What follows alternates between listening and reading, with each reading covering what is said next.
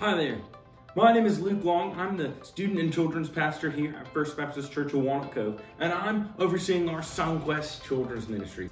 Back in August, September, October, we were looking at and trying to have the conversation about what would it look like to bring back some of our children's ministry options. We made the decision to meet every first and third Sunday and to constantly evaluate how the rates are in our community, what the governor's guidelines are, and how we are able to meet and gather safely.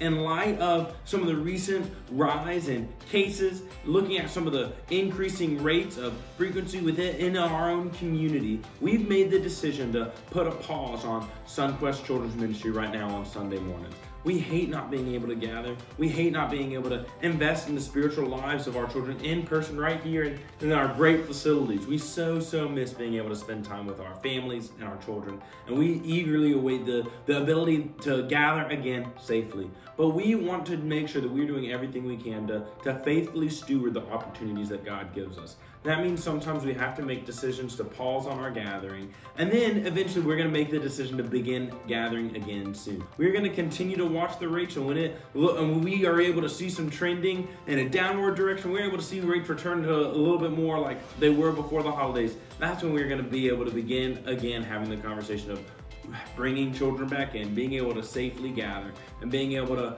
invest in the lives of our families. We are so excited for what God is doing. We are so excited for the opportunity to creatively minister and to once again look for creative solutions to the craziness that we see around us. We pray that your family stays safe. We pray that your family stay well, and keep an eye out for what we are doing here at SONQuest and any changes that are to come.